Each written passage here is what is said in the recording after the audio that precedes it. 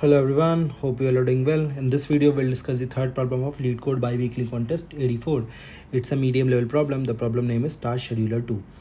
So the problem statement says that we are given a zero indexed integer array task representing tasks that need to be performed in the order in which it is given, right?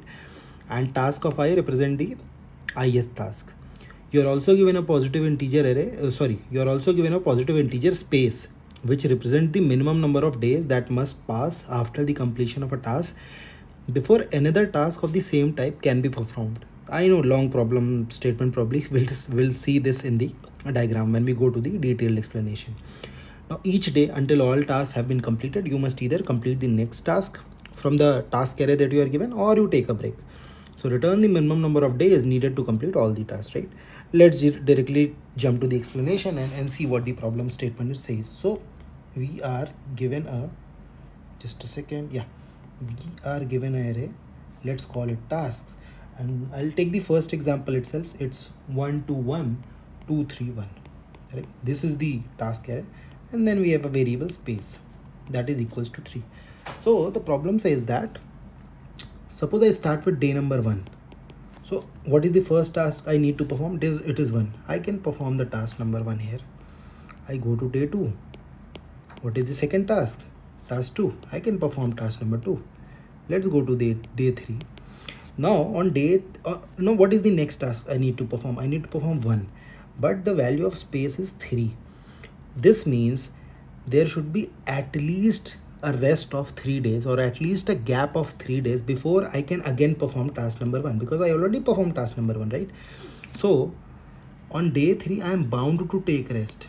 When can I perform task number 1 again? I can perform it on, so the last time it was performed was on day number 1. The value of space is 3. So this many days needs to be skipped. So on +1, that is on 5th day I can perform it, right? On 5th day. On day 4 as well, I need to take rest. And then let's come to day number 5. Day number 5. On this day, yes, I can perform this task. Because you see, there is a gap of 3. Space equals to 3 between 1 and 1. Task number 1 and 1, right? So that is why we are bound to do this. Let's come to day number 6. What is the next task? It's 2. Now for 2 also this will hold. I need a break of at least 3 days. So 1, 2, 3. This has been completed. So I can perform task number 2 on this day, right? We are good to go. This is also done. Let's come to 3. Right? Let's come to 3. We come to day 7. So this is the first time we are performing 3. So on day 7, 3 can be performed, right? No need of space variable here, right? This is the first time. Let's come to day number 8. Right? Now, this is the task that we need to perform. Can we perform this task right now? No, because we need a space of at least 3 days. So it was performed on 5th day. Space is 3. So when can it be performed next time? It's 5 plus 3 plus 1 equals to 9th day, right? So we need to take a rest here. We come to 9th day and then we perform 1. See, there is a gap of 3 here because space equals to 3, right? So keep a track of when was the last time you did a job, you did a task I, right?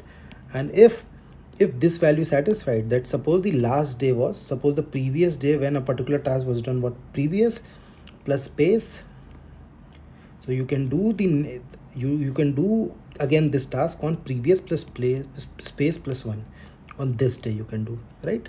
Simple problem, nothing to worry. Which data structure will we use? We'll use a map.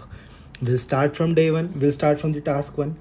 Since 1 is not done, okay, on the current day you can do it. We go to next day.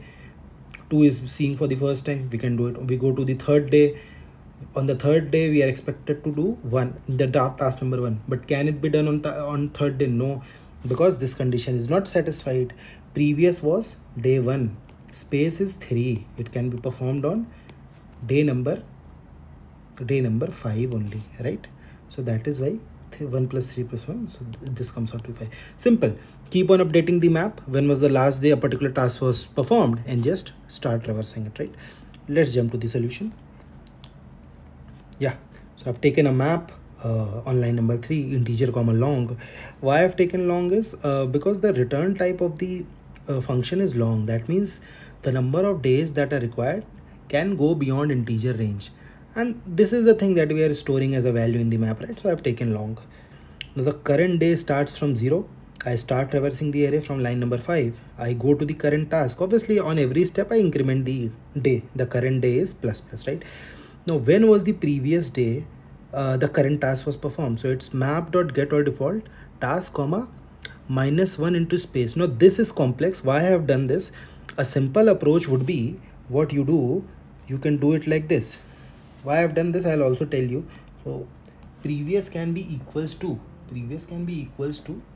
just a second.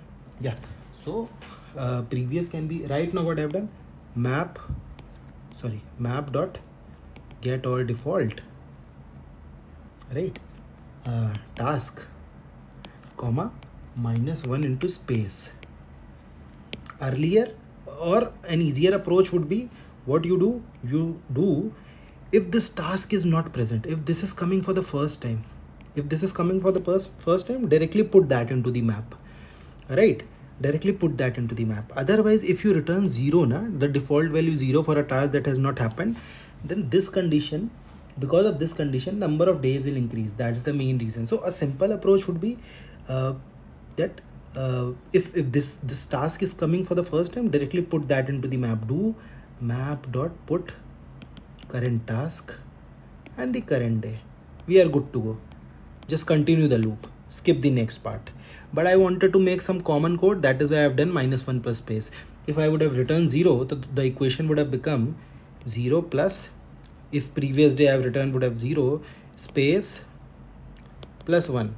This would have given wrong answer. So that is what I have done. I have written minus space here. So minus space plus space. These two cancel out. That's the main reason I have done minus space.